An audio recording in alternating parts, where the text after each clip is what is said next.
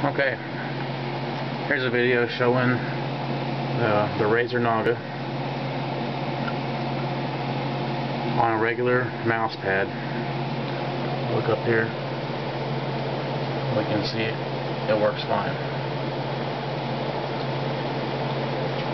Okay, now we're going to move it over to the ExactMat mouse pad, and we'll see here.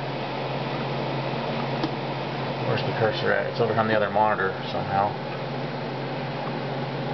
I'm moving it back and forth, but I'm moving it and it doesn't move really. It just kind of does what it wants. I put it back on the other mouse pad.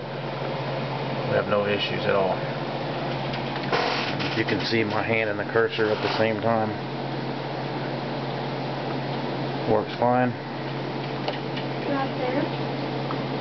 I'm moving it back and forth. I don't even know where the cursor went that time. It's way over here again. Just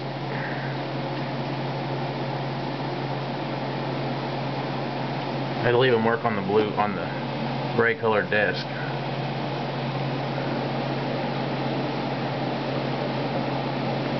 No problem, back and forth.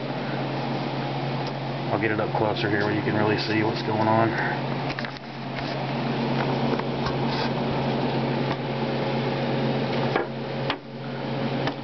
Okay, we've got it right here. Get it over here where you can see it.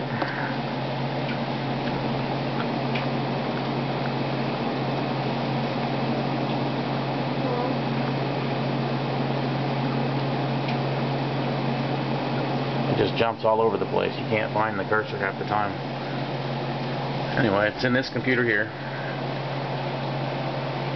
You can see a very professional build. The mouse works fine on every other surface. It's not a problem at all. It's a very good mouse. It just doesn't work with the ExactMat mouse pad or any other black surface as far as that goes.